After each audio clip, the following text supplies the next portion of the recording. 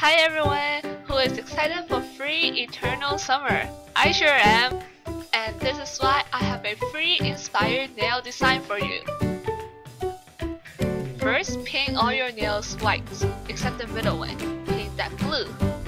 For the glitter and rhinestone nails, add a few coats of glitter polish at the tip of the white nails.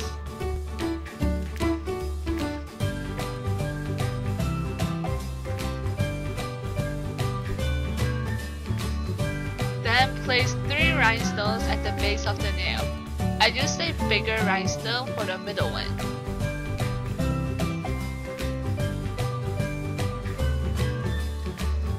For the rest of the white nails, paint on horizontal blue lines. I had trouble painting on straight lines, so I used a dotting tool to make lines and then clean them up later with a white striper. But I think the fuzzy effects that the dotting technique gives is actually pretty cute, so you don't have to clean up after if you don't want to. Then paint a few coats of glitter over the blue nail.